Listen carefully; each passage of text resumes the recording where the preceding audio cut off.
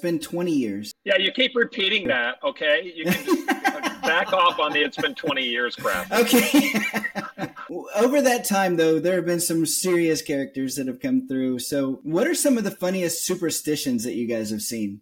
Oh, I think one of them that I enjoyed, and I guess got in the way of the tournament directors, was we started figuring out what card protectors were, and then it became a deal, and then we started showing some card protectors, and then it kind of blew up, and for a couple of years, there were no limits on it. So it was kind of fun to see what people would bring. Then the World Series, they actually put a size limit on some card protectors, and then the pros started coming out with, well, card protectors, they're just another chance for poker tails, and so they kind of disappeared, and I usually have 10 or 20 card protectors with me at all times, and some people call it a chip stack, but yeah, you can just use a chip if you want for a card protector.